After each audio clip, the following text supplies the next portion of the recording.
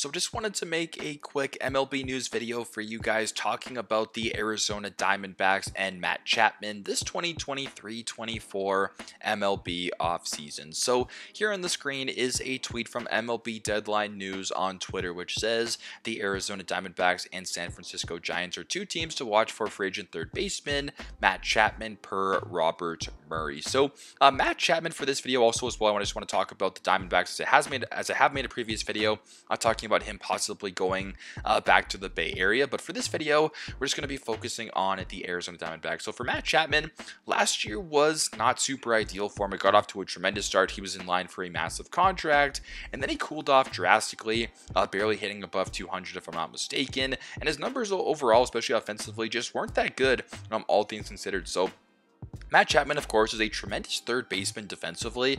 He won the Gold Glove Award this year for the fourth time in his career. He also has won the Platinum Glove Award 2 times in his career. So third base-wise, defensively speaking, he's an amazing player, one of the best in all of baseball, if not the best in all of baseball.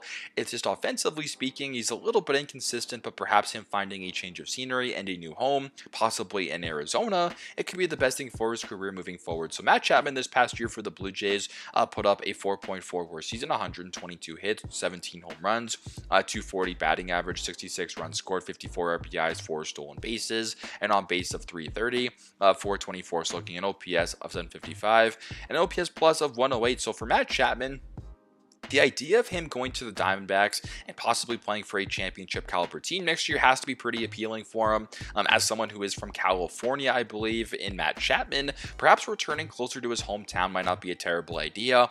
California is fairly close to Arizona, so geographically speaking, it makes a lot of sense. The weather's beautiful as well, and if you're looking for a replacement over Evan Longoria, who was a pretty actually important part of this team last year in Arizona, Matt Chapman could be definitely seen as an upgrade not only for this year, but the foreseeable future as well. So if you're sort of able to throw in Matt Chapman as sort of that 5, 6, 7 hitter in this Diamondbacks lineup, behind players like Corbin Carroll, Ketel Marte, Gabriel Marino, Christian Walker, for instance, that could be an awesome spot for him. So this Snakes team definitely has a bright future in my personal opinion. So if Matt Chapman wants to be a part of it, he could very well be the team's big-time acquisition this offseason. But is it going to happen? I guess only time will tell. There does appear to be a lot of interest in his services. So are the Snakes going to be signing Matt Chapman? Leave all your thoughts down below. Thanks again for watching, and I'll see you in the next one.